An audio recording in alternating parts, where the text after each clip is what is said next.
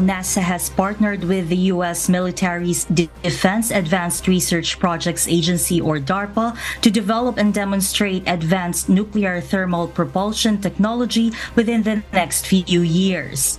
The program, which has been named the Demonstration Rocket for Agile Cislunar Operations, or DRACO, will help astronauts travel to and from deep space faster, opening opportunities for NASA crewed missions to Mars. A nuclear thermal rocket will also reduce the risk for astronauts, as longer trips require more supplies and powerful systems. Thermal propulsion is much more powerful, with 2 to 5 times the efficiency of chemical propulsion.